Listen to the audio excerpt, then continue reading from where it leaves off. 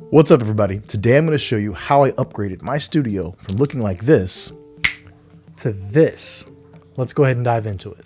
It's been a long-term dream of mine to have a custom-built wood studio desk in my setup, and today that's finally coming true for me. I thought it'd be cool to show you guys a complete makeover of the studio and let you in on the entire process. So today we're going to check out why I want to upgrade from this current setup and all the new features of the new desk. This current setup has taken me a very long way and it's served me so well, but it's time for a few upgrades.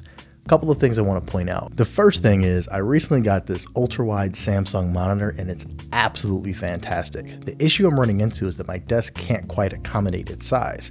I have my iMac on one side, I have the Samsung on the other side, and I'd rather have the Samsung dead center in my workflow directly underneath the mounted monitor that's on the wall. Another issue is that this desk can't quite comfortably accommodate my massive Native Instruments Complete Control S88 Mark II. This is a fantastic MIDI controller that I'm in love with, but right now the ergonomics aren't quite set up right. I'm having to reach over my trackpad and keyboard in order to get to the MIDI controller, and that's not really ideal. To accommodate for the limitations of the desk, right now I have my trackpad, my keyboard, and my Loopdeck CT all on a drawer pullout with a wood insert so that I can kind of have it as a platform.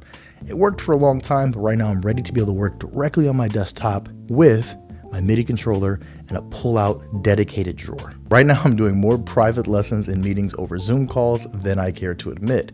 The issue is right now with where my iMac is, it's facing the one part of my basement that is not ideal and it doesn't have a very good background, so I'm always using a virtual background because what's happening behind me just isn't that interesting. So with this new desk setup, it's actually going to be in an L shape, and with that L shape, I'll actually be looking at this beautiful wall that I've crafted here with a speaker, my mute rack, and some other things that'll look way better in the background at my meetings. Last but not least, the other issue is monitoring. Right now, I've been using some old school analog speakers, which sound really great coming through a receiver, but it's not quite the studio quality that I want to have when I'm mixing my projects. With this new 8-foot wide desk setup, I'll actually have room to have my power monitors on the desktop, and it's going to be absolutely fantastic, and I can get that Y format for a true experience when I'm listening and mixing my projects. Now, don't get me wrong, I fully recognize this is already a really dope setup, and it's carried me a long time. But now it's time to move on, and my projects have justified me being able to invest in myself and take this to the next level. All right, that's enough of me babbling about the issues with the old setup. Right now it's time to break all the stuff down and get ready for the installation of my new desk, and then I have to set all the equipment back up again. So here we go.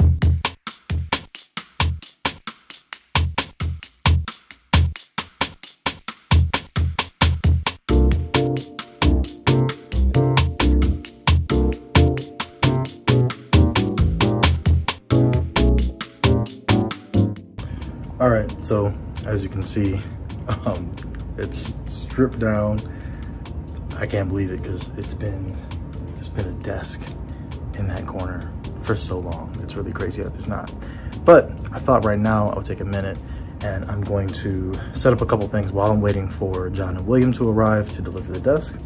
I'm just gonna use this old desk as a workstation and set up my rack mount for my external hard drives. So I already have the new one installed. I'm gonna take the existing one that was sitting on my desktop, go ahead and get it inside of this absolutely beautiful wood rack mount that I got off of Etsy. So I'll make sure I include the link. It's fantastic, I love it. Let's go.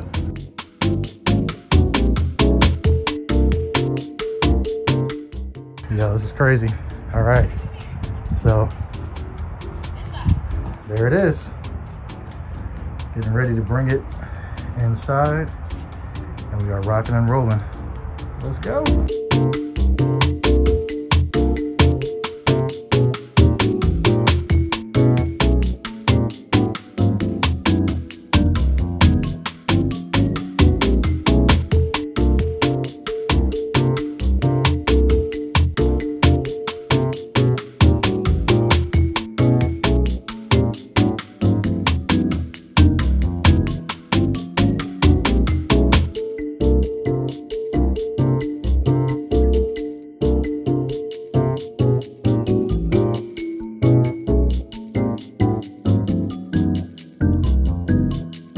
I think it's time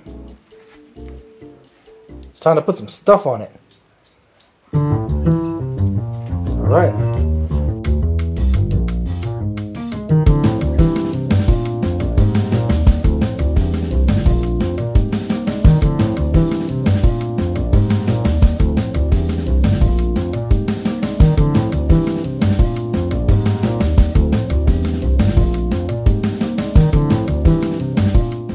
So far, I've been working with the desk for a little over a week now, and I'm loving the productivity and the workflow is so seamless. Just wanted to share a couple of details and give you guys an overview of the upgrades. Let's go. I work a number of different freelance jobs as an educator, composer, arranger, film composer, video editor, etc. So I really have a lot of needs and demands out of my desk setup. Because of this, I wanted to make sure that I had a seamless workflow as I move between the different types of tasks that I do on a daily basis. Now, this first setup that I use is all based around my 27-inch iMac, which powers my entire station. I use this setup anytime that I'm on Zoom calls, doing screen recordings, private lessons, or anything of that nature. Pretty much anything where I don't need a lot of screen real estate, I'm in this first setup and this part of the L.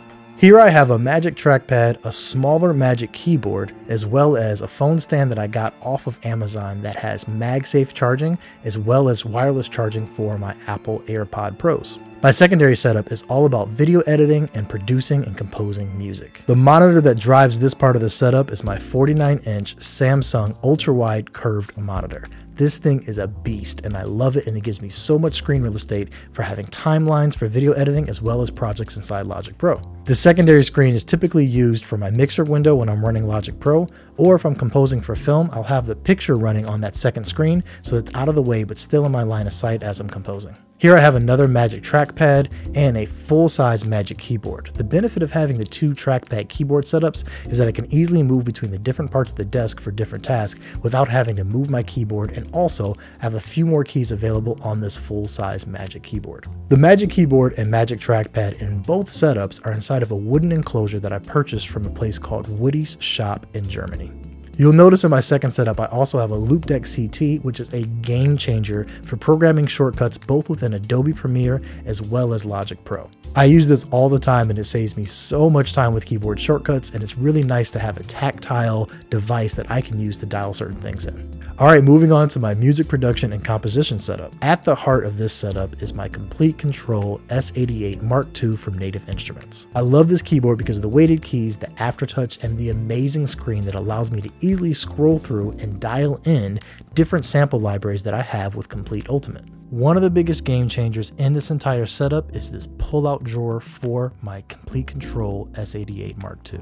Being able to push this out of the way when it's not in use is very convenient and also saves me a lot of space on my desktop. I also have an expression pedal called Touche on my desk, as well as an MPD 218 from Akai for programming drums.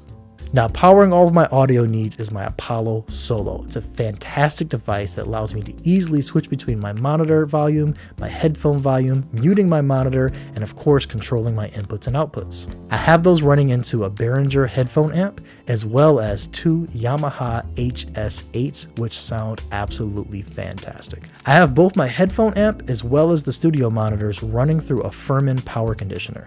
This ensures that I get a very clean sound, and also is a very easy way to cut on my monitors at the beginning of the day without having to reach around the back and cut on the monitors individually.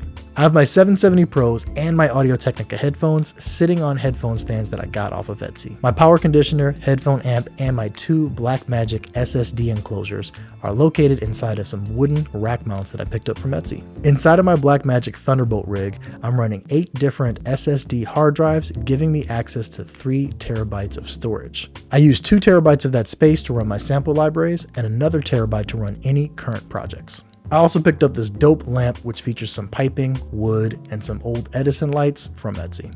And last but certainly not least, my desk would not be complete without a little bit of plant life. My fiance Lulu bought me this plant and we put it inside of a little sugar bowl and nicknamed her Sugar. Alright, that's all we have today for my studio upgrade. If you enjoyed this video, please make sure that you like, share, subscribe, and turn on the notifications. I'm Kris Johnson. Thanks so much for tuning in, and I'll see you next time. Peace.